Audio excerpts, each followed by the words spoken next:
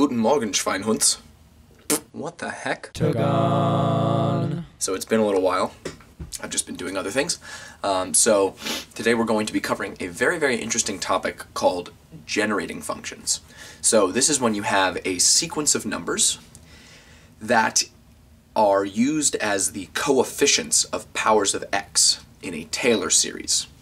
And you can prove what that function is that Taylor series is equal to, and that function is therefore the generating function of that sequence of coefficients.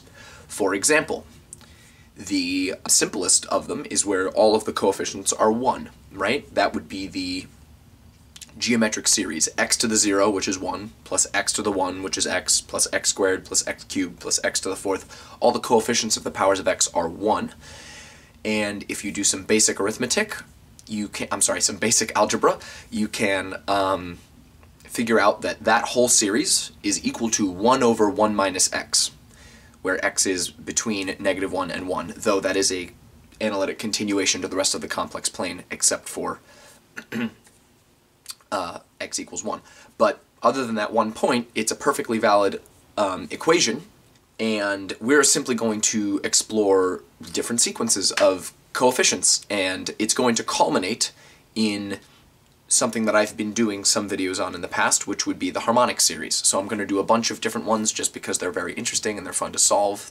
You kind of don't expect it, and things that seem like related turn out not to be in a lot of ways, or they don't even look the same when you do something that's really, really close to that. And so we're just going to see what that's like. So let's go. So to start this video off, we're going to start with a really simple sequence. I'm not going to do the sequence of just ones, because that's just the geometric series, and we've seen that tons of times. So instead, we're going to start off with the sequence of integers. So we're going to consider our sequence a of n, a sub n, to be n, right? Just whatever the integer is. So starting at 0, 0, 1, 2, 3, 4, etc., etc. And that means that we're essentially building a series that looks like this. So we have, starting at n equals 0 to infinity, we're literally looking at a sub n times x to the nth power. In this instance, a sub n is just n by definition, so let the sequence a sub n be the sequence of integers starting at 0. And so it's simply going to be that, right? And there's a couple simplifications we can make, right? We can just, first of all, it can help to observe simply what the first few terms of the sequence are in case there's any you don't need, or any that you can simplify in any way. In this case, we're going to not need one of the terms, because the first term is 0 times x to the 0, and then there's 1 times x to the first power plus 2 times x squared plus ... Which means that this is equal to the same sequence starting at 1, because x to the 0 is 1, and 0 times anything is 0. So this can actually start at 1, right? We don't actually have to include the first term. But what you want to try is sort of to manipulate this into other similar forms so that you can sort of extract from it what the original function has to be. So what we're going to do is we're going to call this one a of x, like the function a of x is described by this sequence of numbers, because we've defined a sub n to be the sequence that we're looking at. And we're actually going to keep it at 0, because the point is we want to sort of have it as a general solution. Things starting, most of the time these things will start at 0. If there's an exception, say, where we're dividing by 0, then we don't want to start there, right? But we're not dividing by 0 here, we're simply multiplying by 0. So that first term is perfectly valid, it's just 0. And what we're going to do is we're going to be clever. We're going to investigate what x times a of x is. X times a of x is simply just multiplying this by x. So the power of x is going to go up by 1. Right, so this is equal to the sum from n equals 0, sorry about the squeak, n times x to the n plus 1. But now what do we want to do? We actually, now that I think about it, we do want to start that at 1 because we're going to need that here. We're going to sort of do a perspective shift now. This is n plus 1, this is just n, and this is starting at 0. But to sort of compare the two and have the same indices, we want it to start at 1. So what we're going to do is we're going to subtract 1 from each of the n's, which means we have to start 1 higher at n equals 1. And subtracting 1 from this is just going to result in n in the power, and this is going to be n minus 1. And that's actually good, because what we're going to end up with is the sum from n equals 1 to infinity of n minus 1 times x to the n. And now all we have to do is distribute x to the n in, and we're going to end up with the sum from n equals 1 to infinity of n times x to the n, which is our original sequence, by the way, minus the sum from n equals 1 to infinity of x to the n, because it's just 1 times x to the n, so that doesn't change the value. And the reason why this is good is because now we have an expression for something in terms of a of x, right? We have it in terms of itself and something else that we know the value of, right? This is a of x again. So we have that x times a of x is equal to a of x, which is this thing right here, based on our original definition, right? Not the original one, starting at 1 instead. Minus the geometric series, right? That's really easy. But it's not just the geometric series. The geometric series starts at 0, and then that would be then equal to 1 over 1 minus x. This is missing the first term, which would be equal to 1. So it's minus the geometric series, which is 1 over 1 minus x. But we also are missing the first term. So we're subtracting 1 from the geometric series, but since we're subtracting the geometric series, that really means we're adding 1 back in. So we simply add 1. And this is what x times a of x is equal to, which means we can solve for a of x, right? Because we have it in terms of itself on either side of the equation, which means we can combine like terms, factor it out, and solve for it. Let's simplify this first. 1 is nothing but 1 minus x over 1 minus x, and so now we can combine these two things together. And since this is minus 1, right, these ones are going to cancel, and we're going to get minus x over 1 minus x, right? So these were just combining like terms. Negative 1 plus 1 is 0, and it's a minus x. So we're going to end up with this. So we know that x times a of x is a of x minus x over 1 minus x, which means we can subtract that over and solve for it. It's very, very easy. So we subtract a of x over, we have that x times a of x minus a of x is equal to, I can sort of simplify this, I can write it as x over x minus 1. By pulling the negative into the denominator, I can flip the difference. So this is equal to x over x minus 1.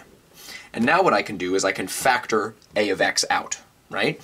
So this is equal to a of x times x minus 1, right? And now, very simply, I just have to divide x minus 1 over. And we end up with the equation, or the function, that has a Taylor series, where the coefficients of that Taylor series are simply the integers starting at 0. And all we have to do is divide it down, and we end up with a of x is equal to x. I'll see you a bit later tonight, lad. All right, I'll see you, Dad. It's equal to x divided by x minus 1 squared. And since we can flip the difference, as it's more commonly seen because of the original look of the geometric series where it's 1 minus x in the denominator instead of x minus 1, we can write this as x over 1 minus x squared instead, because we're squaring it so that the negative factor doesn't matter. And this is a of x, right? If you take various derivatives of this and make the Taylor series of it, you will get 0 times x to the 0, plus 1 times x to the first, plus 2 times x squared, plus 3 times x cubed, etc., etc. It's a very, very neat little formula. Very nice, too. And that's our first generating function done. And so what we're going to do now is we're going to define our next sequence, and I think what we'll pick is something very, very closely related. We'll call it b sub n, so that we change it up. So we're going to have b sub n going to be equal to 1 over n. Okay? So instead of doing instead of doing integers, we're doing reciprocals of integers, which means we cannot start at 0 this time, right? Because it's 1 over n. We have to start at 1. So we're going to base it on a previously known one, which is the geometric series, right? So if we have the sum from n equals 0 to infinity of x to the n, so all the coefficients are 1, it's very easy to show that this is equal to 1 over 1 minus x, right? Now, we're simply going to integrate both of these things term-wise. So we have the integral of 1 over 1 minus x dx, which if you do, first level calculus integral, you see that this is equal to negative the natural logarithm of 1 minus x, right? Plus a constant, but we're going to ignore that constant for now. We're going to just pick the constant to be 0, which means we can just integrate this thing term-wise because it converges absolutely in its radius of convergence. And integrating polynomials is really easy. So we know that the power is going to go up by 1, so it's from n equals 0 to infinity of x to the n plus 1 over n plus 1, right? When you integrate, you raise the power by 1 and divide by the new power. But we can readjust our indices here, right? So we can subtract 1 from all of the n's, which means we have to add 1 to the lower index, right? Adding 1 to infinity doesn't change it, which means that this is equal to the sum from n equals 1 to infinity of x to the n over n, which proves that our generating function that we wanted for powers of x to the n, where the coefficients are 1 over n, is simply negative the natural logarithm of 1 minus x. Or we could say that this is equal to the natural logarithm of 1 over 1 minus x, because the negative 1 can be brought in as a power of the input of the natural logarithm, and negative 1 power means the reciprocal. So the Taylor series with the coefficients of 1 over n is exactly equal to the function natural logarithm of 1 over 1 minus x. This is the generating function of this sequence of the sequence of reciprocals of integers. So that's generating function number 2. So we're going to explore a slightly different one now that's sort of off the beaten path of what we've just been doing, just to explore cool things. We're going to call this one f of n, or f sub n, and hopefully that piques your curiosity as to why I jumped from b to f, but in fact I'm going to call it capital F sub n. Quick little thing, this channel has an Instagram, so it is at what the hectagon, of course, and it has a Twitter also. So this is Instagram, and of course this is Twitter, and it is of course naturally, also what the hectagon, at what the hectagon. Nope, at the hectagon. Oh, can't spell today. Okay. Hectagon, and my email is the incorrectly spelled what the hectagon. Why spell check before you make the email, right? That you can't then change, at gmail.com. Now all of these are in the description if you don't want to have to somehow watch the video and pause it and actually write it down. Along with other Instagram, Twitter, YouTube accounts that me and my friend Bill run. He does one for D&D. We together stream on Mixer under the moniker of Fredwood Live. So check the description for other stuff. This is just for my channel. This is my Instagram, at whatthehectagon, Twitter, at whatthehectagon, and email, at whatthehectagon, because I spelled it wrong when I made the email and now I can't change it. So that's the stuff. Thank you for watching, and bye-bye.